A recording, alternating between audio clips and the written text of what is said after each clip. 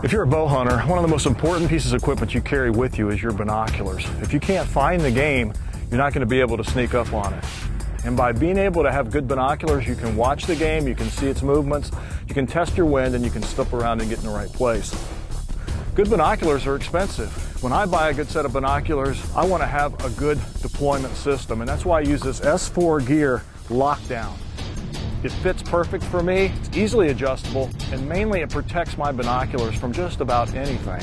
You can see that they're totally protected on both ends, so I actually don't need to have any covers over the glass at all. That makes it really nice because it can be quick. I can pop this open, I can go quickly right into glassing, seeing, and when I put them back, they are locked down. And when they lock down, I don't have to worry about them bouncing around. If I need to run, move, get into position, whatever I need to do. Anything that bumps into them, they're protected. And if it's raining, sleeting, snowing, I know that I'm going to be able to use my binoculars and not have blurry vision because they are protected.